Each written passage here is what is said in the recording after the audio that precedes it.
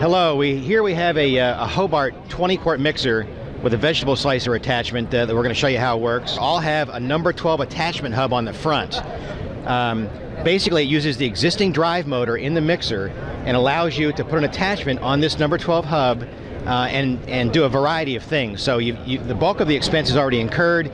With the addition of an attachment, you then have the benefit of being able to shred, dice, and even meat grind and some other things that we're going to show you how to do.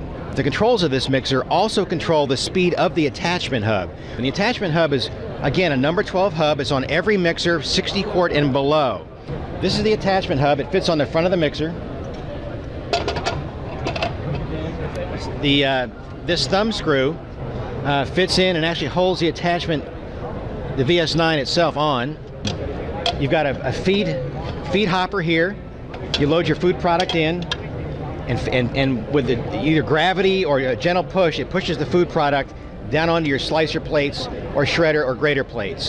The plate I'm going to demonstrate today is the slicer blade attachment, which you'll see in a second. But basically the operation is just to push this down. The food that's been sliced then discharges out of this hopper into either a garbage can. You can pull a can up, a full-size can if you want to do bulk, or you can, this attachment is a tray holder that fits on the mixer where you can put a steam table pan or hotel pan here to allow the product to fall into.